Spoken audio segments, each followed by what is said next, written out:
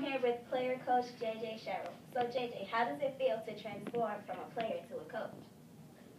I mean, it's all right.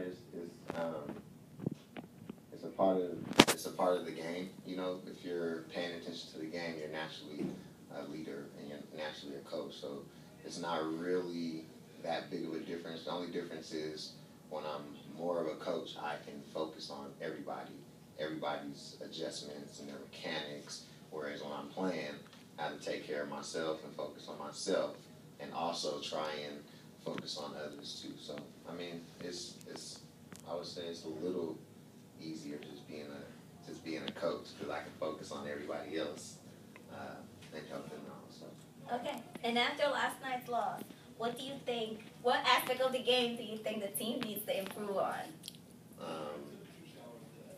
I just think our energy can be better from start to finish. You know, like last night we showed some fight in the 7th, 8th, and 9th inning, but that fight that we showed late in the game, we need to show it from the 1st inning to the 9th inning.